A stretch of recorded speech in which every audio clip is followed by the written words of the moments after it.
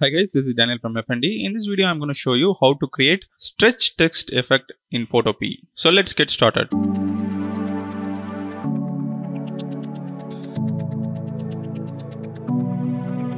Open Photopea and go to File, create a new image. I'm going to change the width to 1920 and height to 1080 and create. So to create a stretch text effect, you need to add a text. So I'm going to select the text tool. This one is the text tool, or else you can use the shortcut key T to open the text tool and type in your text. I'm going to increase the size and type in the text. I'm going to change the font and I'm going to scale this text. Go to edit, free transform, and I'm going to transform this and I'm going to place it over here. To stretch this text, you need to convert this text layer into shape layer.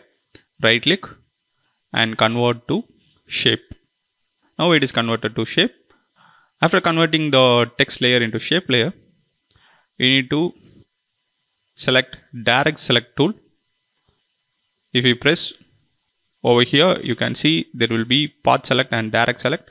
Select the direct select tool and draw the selection to the below half like this. You need to select below the half of the text. Again, I'm going to do that. You need to select only the below half. Don't select these nodes. So now I'm going to stretch it. Press Shift while stretching.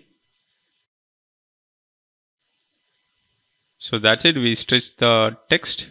So this is how we can stretch text in Photopea. First you need to write your text and then convert the text layer into shape layer and select the direct select tool and select the below half nodes and stretch it. So that's it.